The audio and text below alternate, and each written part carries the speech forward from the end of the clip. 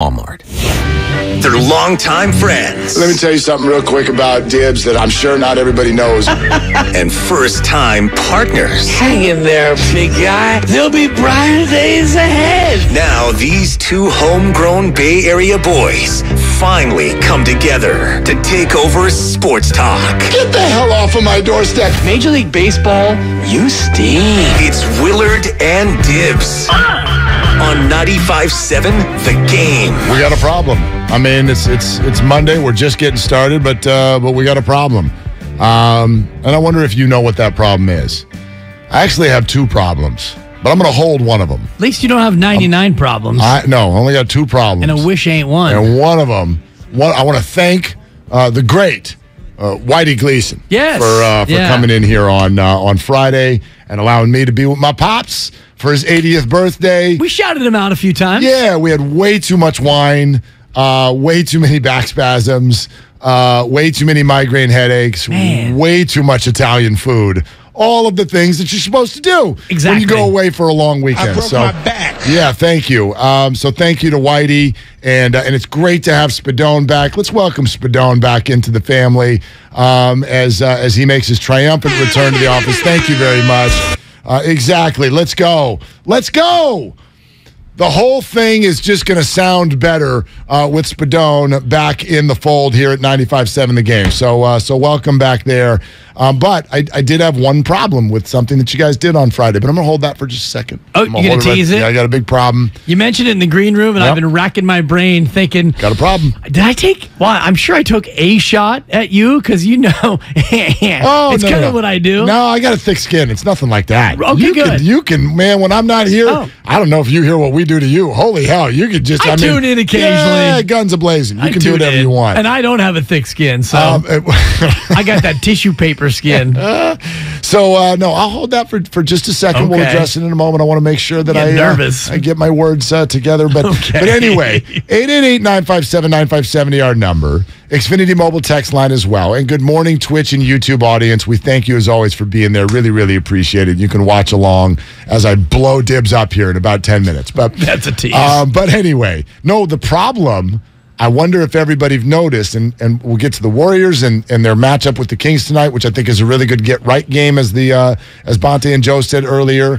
Yes, baseball free agency is here. There's an Ohtani package that has been thrown out. It's just bags doing something. All of the teams that might be in on an Ohtani trade. So there's all kinds of stuff for us to get to. And Softy Mahler from Seattle is going to join us. One of the best and most fun radio guests out there is going to join us in 25 minutes. And that is a clue into what the 49ers' new problem is. The problem is this Seattle Seahawks team is not going away. And I wonder if we've gone a little deeper into what we have here. A team that has now won 4 football games in a row. They are now 6-3. And I wonder if you've looked at the next month of Seattle Seahawk football. And it is this. They will be the favorite, followed by being the favorite. Oh. Followed by being the favorite. Followed by being the favorite. And then they'll host the 49ers on a Thursday night. Get your Amazon Prime now and get ready for December 15th. But between now and then... They're favored in all 4, you think? Well, listen, we never know what's going to happen. Is Geno Smith going to get hurt next week? True. Anything could happen. And we know favorites don't always win. Shout out the JETS, Jets. Clearly. And a nice outright win with a double-digit underdog yesterday. I'd bet against it because of what you're saying, which is that favorites get beat all the time. This is the NFL. There's a ton of parity. I get it. But plausible that when the 49ers get to Seattle, that the Seahawks are 10-3 next week in Germany against Tampa Bay, and the Bucs, who still stink, don't get lost. That's a weird one. Don't get lost in the names. Don't get lost in the Evans, Godwin, Brady, Fournette, and the drive that they had with 50 seconds to go. They were terrible again. absolutely play their games in honey. The Rams and the Bucs are in slow motion. It's bizarre. I don't know. First place, Tampa Bay. Thanks, 4 and 5. Anyway, Spadone knows damn well what happens the week after that. Oh, no. The Against Seahawks the will be hosting your Las Vegas Raiders. Probably be favored by 4.5 or 5 in that one. At least right now, the way that's going, they might be favored by a touchdown. Then they go to SoFi to take on the Rams. They also play in Molasses, followed by a home date with the Carolina Panthers. My Carolina Panthers. That's the Seattle Seahawks schedule. And understand what the Seahawks hold, which is the power to turn the 49ers into sort of a one-journey team. And so everything not Seahawks related went really well for the 49ers yesterday. Packers lost. Rams lost. That's all wonderful. If we give those 3 teams in the East playoff spots, we give the Vikings their division, we give someone the division there in the Tampa Bay in or the Atlanta. NFC South, right? Atlanta lost. That was good for the 49ers. All of that's good. But if Seattle doesn't slow the bleep down, then the 49ers are on a journey to get that last wild card spot. And all of a sudden, it felt like when they beat the Rams, you now look at the second half of the season. Let's look at the remaining 9 games for the 49ers. Look. They're going to be favored in most of them. They've got McCaffrey now. They're going to get healthy, and it is time for a run. And, oh, by the way, it's the NFC. They really only probably need to go 9-8, and they're going to be fine. Are we sure? The Seahawks are creating an urgency for the 49ers that I don't think even as recently as a week and a half ago we knew existed, because they were about to play the New York Giants, a good team, and they were about to go on the road to the Cardinals as an underdog.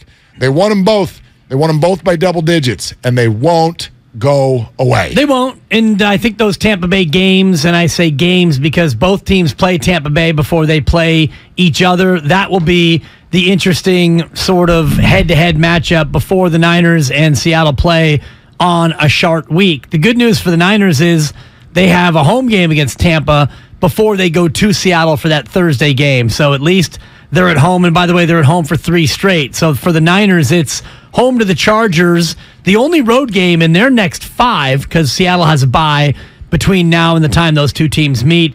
They go to Mexico City, and then New Orleans, Miami, and Tampa Bay all at home. So if you're the Niners and you can fashion a 4-1 stretch, you find yourself 8-5 going into that Seattle game. And honestly, I'd be stunned if Seattle ran the table and won all their games. Seattle's more likely going to be 9-4 going into that game. So but still, if you're one game back of Seattle and you beat Seattle in that game, you hold the tiebreaker. Yes. You hold the divisional tiebreaker. So I'm not as daunted as you are based on what's likely going to happen between now and mid-December. Right. You're right. They probably won't go 4-0 because if they do, that's an 8-game win streak, and that just doesn't happen in the NFL. Well, especially for a team that's not a juggernaut like this. Right, but listen to the expectation that you just hung on the 49ers, and that's my larger point right now. They had one good game with Christian McCaffrey against a team they always beat, who, by the way, watch them play. They're broken. They stink. They're broken, The Rams stink. So now, because the 49ers can beat the Rams, and because they have Christian McCaffrey, and because we feel like coming out of the bye, they'll be blessed with health, the expectations are that the 49ers are about to go on this run. And I actually don't know if we have the full evidence that that's about to happen. And the expectations are not just ours. It's not just the 49er fan base. They are a touchdown favorite over Justin Herbert and the San Diego Chargers. Right, Superchargers. For Sunday Night Football this weekend. And I get it. The 49ers are better than the Chargers. The Chargers are kind of disappointing too, even though they're 5-3. But this is a team with a winning record, and we forget your 49ers, who you are now expecting to just start winning maybe 4 of the next 5 without problems, is the same team that's lost to the Bears, has lost to the Broncos, has lost to the Falcons this year. Great. They can beat the Rams. They are beating the NFC West. Outside of that, I hope the acquisition of Christian McCaffrey makes them this different. It looked like that for 1 week. Well, I think they're a lot different getting Debo back and getting other players back as well. We would think. Yes, and this team last year, we know they were 3-5, and they went on a run in the second half. This team feels like it's poised to make a similar run. And if you look at the Niners' next 5 opponents, the Chargers have been disappointing. It's a home game. Arizona stinks more than the Rams stink, in my opinion. They could have a stink off, and they will play each other, and we can decide who's worse among those two. But we know the Niners have had trouble with that matchup. Yes, we know that. But this Arizona team, it feels like Kingsbury's the next coach to get fired. Frank Reich, by the way, has been let go. Just got let go. Coach number 2.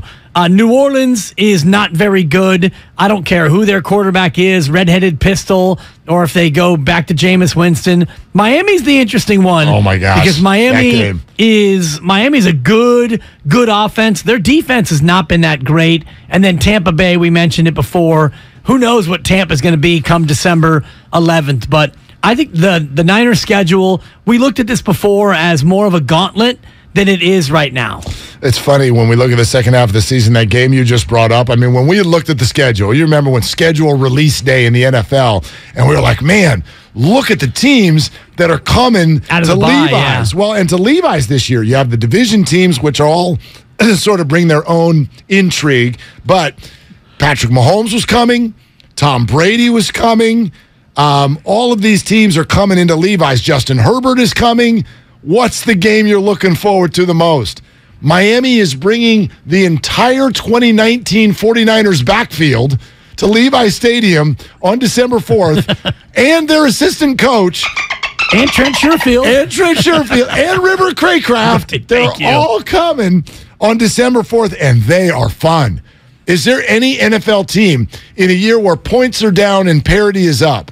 Is a Dolphins game right now not the most consistently fun thing to watch in the NFL? It's up there. Right or wrong? No, I would say that team and quietly Detroit's pretty fun to watch because it's just not very good. They're not great, right. But a nice win yesterday for Detroit. Kansas City's traditionally a fun watch, and Buffalo, yesterday's Buffalo game was also fun to watch. The Jets they stuck it to them late in that game. The Jets, don't tell them they're not good. They don't know. They don't know that they're not good, and they don't care. Nasty defense. Well, Sauce Gardner's a star. Mm-hmm. If you want to have fun, and I was talking to Ephraim about this last night, if you want to have fun, you know how, and I told him, I go, listen, there's certain things that we have in our life that we're like, you know what? If I never had that again, I'd be fine. Sushi. I'd be fine. Mono. Me. Back spasms. Exactly. Wait, fine. I have sushi every couple of weeks. No. I would not be fine without sushi. And I know a lot of people are like that. I'm one of these people that I actually like sushi, but one of the things I have against it is I don't like it as much as other people. People's eyes roll back when they talk about sushi. I'm like, it's not that. It's for me, fine if you love sushi, but if I never had sushi again, I'd be okay. Pizza, if I had to choose between pizza and sushi, I would take pizza. I'll take the pizza. But sushi against like a sandwich, I would take sushi over sandwiches. I'll take the sando. Right. Yeah, absolutely. Sushi over like burritos. Oh my God. I would take sushi. I could do without burritos. I would take burritos over everything. Over pizza? Burritos over pizza. That's like an not upset. On pizza. That's great. No. That's gross. Anyway, and maybe later in the bye week we can get into this a little bit deeper in terms of like foodstuffs rankings. Do like a food bracket in March. We'll do a food bracket. It'll be elite and it'll be all over social media. Thank you very much. Here comes Dimmer Claus. Anyway, what were we talking about? Oh, the things that Sauce Gardner. If I never got him again, I'd be okay. Thank you. Ready? Yeah, tell me. Draft grades the day after the draft. If I never got him again, I gave him a C+, Mark. I'm gonna be okay. I want you all fun exercise. Go look now. Now that we actually have real information, not Mel Kiper's hair telling you that the Jets got a B-. Now that we've got real information, go look at what the Jets did in the first 36 picks of this year's draft. I want you to look at what the Jets did. With the 4th pick, the Jets select Sauce Gardner from Cincinnati. Star. With the 10th pick, the Jets select Garrett Wilson from Ohio State University. Garrett Wilson of the Jets. I mean, of all the rookie receivers, he is right there with all of them in terms of... With the 26th pick. There we go. The Jets select Jermaine Johnson II. Who had a sack yesterday against Buffalo, has struggled a little bit with injury, but... And 3 first-rounders. When he's played very well. Why don't you dip into the beginning of the second round and take a look at what the Jets... With the 36th pick, the Jets select currently injured but dominant early Breece Hall. Was going to be Iowa State. Absolute star. However, now tore his knee, and so we won't see him until next year. But that was 4 of the first 36 picks of the draft. Yeah. It went home run, triple, double, home run. And you got Robert Saleh, who, by the way, we know... He's salivating at those picks. I mean, and in terms of culture, like that's where you can really see the coaching. Saleh, McDaniel, they're both 6-3. They're crushing it, man. They're doing what they can do with the talent that they have. Robert Saleh does not have a seasoned quarterback and big stuff going on offense. So what do? Well, you get a running back who's going to really give you some stuff. They went and got James Robinson as soon as Breece Hall got hurt. You get stars on defense. You muck up a game, and you try to win 20-17. This is exactly what they did to the best team in the NFL yesterday.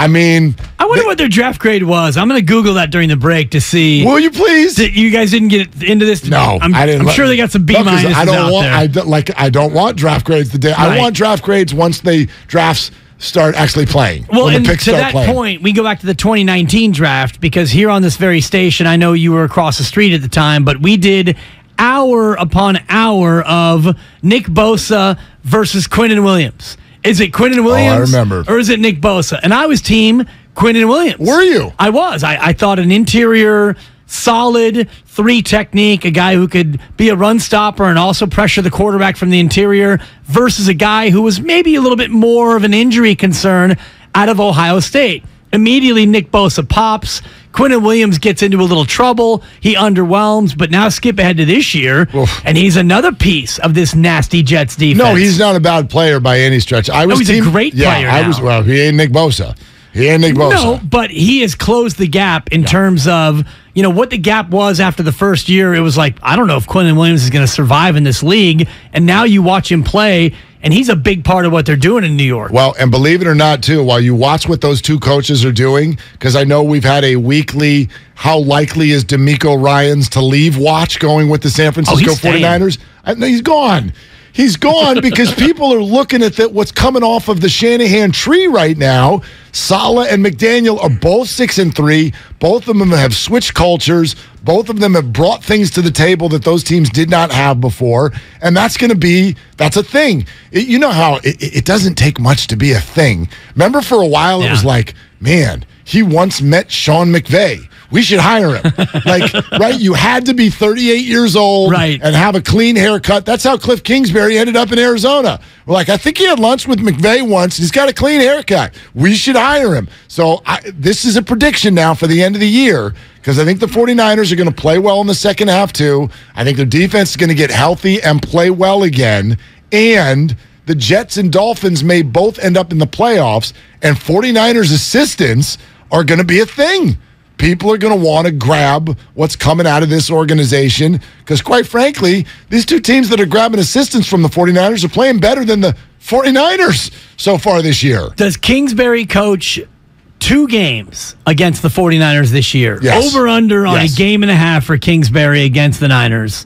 Because the last game, the last game of the year is against Arizona, and that's January 8th. So, and we know that a lot of the firings happen either before Week 18 or after Week 18. If Arizona continues this downward trajectory, he might be gonzo before that game even happens. Softy Mahler at the top of the hour from Seattle. How big is the 49ers Seahawks problem? We'll get into that. Got some Warrior stuff in your phone calls coming into next hour as well. Going to go to the phones right now. But first this, speaking of assistants or taking over in the coaching ranks, you mentioned the Colts firing Frank Reich. Guess who they are hiring as their interim head coach?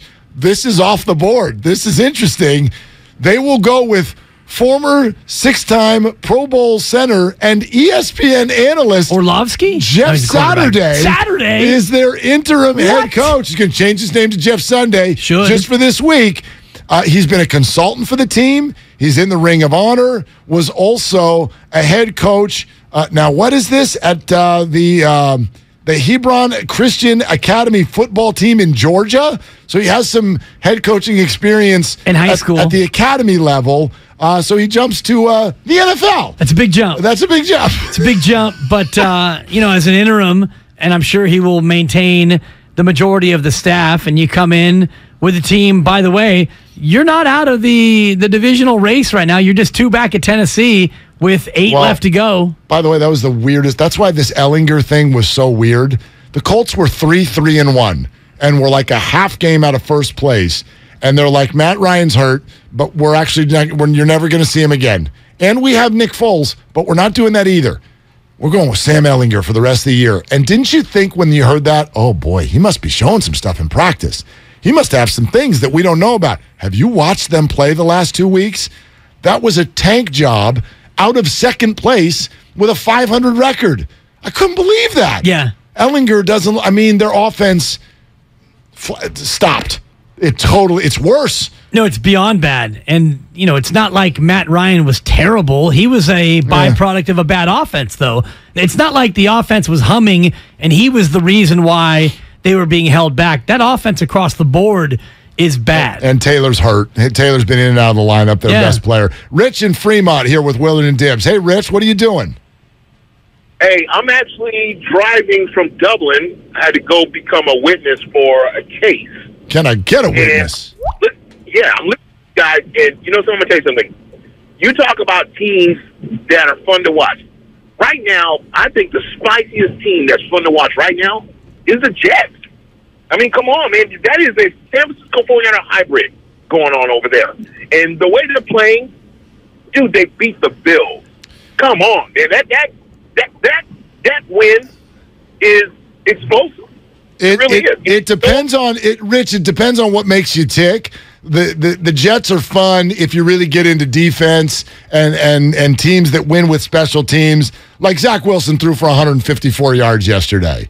So it's not an offense that's dynamic. It doesn't have a lot of playmakers, and their biggest playmaker tore his knee a week and a half ago. So I get what you're saying. Like, if you like that style of football, then Robert Saleh and the energy of the sideline and all of that is really fun. Okay, but this is the thing.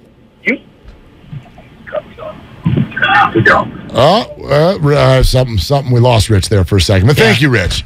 Appreciate the call. I like watching the Dolphins better than the Jets, personally. I like watching Buffalo more. I like watching Kansas City more. Well, I meant Baltimore. I meant the 49er assistant teams.